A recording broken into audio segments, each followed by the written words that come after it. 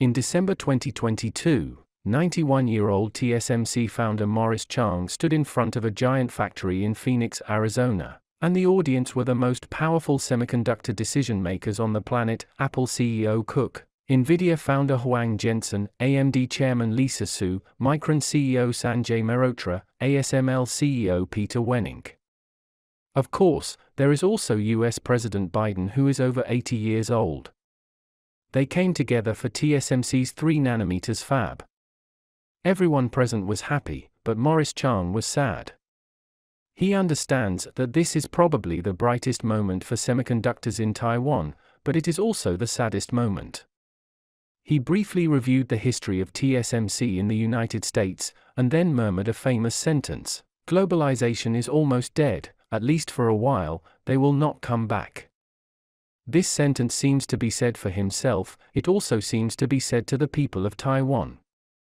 This big relocation has triggered a series of negative reactions in Taiwan, and there are endless voices criticizing TSMC.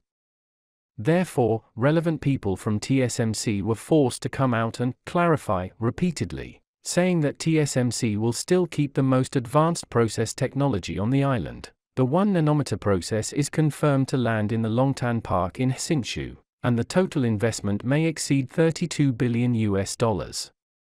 After hearing this, the people of Taiwan feel relieved. They think 1nm is equal to 1/3 of 3nm. TSMC's capacity is 3 times that of US semiconductor manufacturing company. TSMC is still the pride of Taiwan. But for more people, the 1nm process itself is a confusing concept. From the perspective of the microscopic limit, the diameter of a silicon atom is less than 0.12 nanometers, and the 1nm process means the size of 8.5 silicon atoms. Considering that our chip technology and algorithm capabilities are not at the level of quantum computers, let alone solve various engineering problems of anti-Newtonian mechanics at the quantum level, such a small technology is surprising enough. So, which part of the chip is the 1nm, 3nm, 5nm, and 10nm process chips produced by TSMC? Therefore, in my opinion, 1nm chips only exist in university labs, and will not appear in any fabs in the short term. In 2019, the person in charge of TSMC's R&D made such an admission in a forum. The X-nanometer statement describing the process level is no longer scientific. The process node has become a marketing game, which has nothing to do with the characteristics of the technology itself.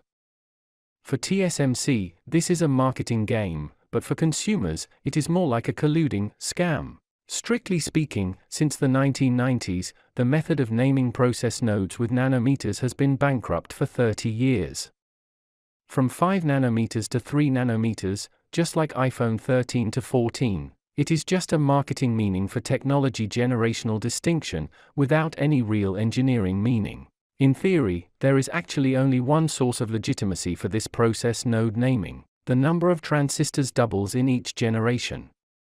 But even so, people have gradually discovered that different wafer factories have different standards for doubling. Taking the transition from 14nm to 10nm as an example, Intel, Samsung, and TSMC have disputes over the naming route. In order to abide by the rules of Moore's law, Intel insisted on consecutively naming the subsequent 2 generations of chips 14 Plus and 14 Plus Plus. On the other hand, Samsung and TSMC directly named their products 10nm, catering to the replacement aesthetics of the consumer market. But at that time, the gap between the chip capabilities of the two camps was not even an intergenerational gap, so an interesting scene in the history of chips appeared, under the same process name. Intel seemed to be a generation ahead of its counterparts. However, the speed at which TSMC and Samsung are coming to the next generation seems to be more than 1 generation ahead of Intel. At that time, many media and institutions pointed out that according to the standards of TSMC and Samsung, Intel's 14nm Plus product line can actually be called 12nm. Intel's subsequent 10nm chips performed even better than TSMC's 7nm chips. Intel also took out a large parameter comparison table of the 10nm process at the media communication meeting, implying the marketing lies of its competitors. But when Intel completed 10 nanometers mass production, TSMC's 5 nanometers production line was already under construction. This increasingly misleading marketing rhetoric can easily cause ordinary people to misunderstand chip manufacturing capabilities. On the one hand, it is easy for ordinary people to get an overly optimistic and unrealistic impression of human materials and technology. On the other hand, as the name of the process becomes more and more exaggerated, it is easy for ordinary people to draw the pessimistic conclusion that the development of the chip process has reached the extreme. After all, if one day the process naming method is close to the atomic size, do we have to cut the atomic nucleus to make a wafer? Over the past 2 decades, the death and continuation of Moore's law has been discussed countless times.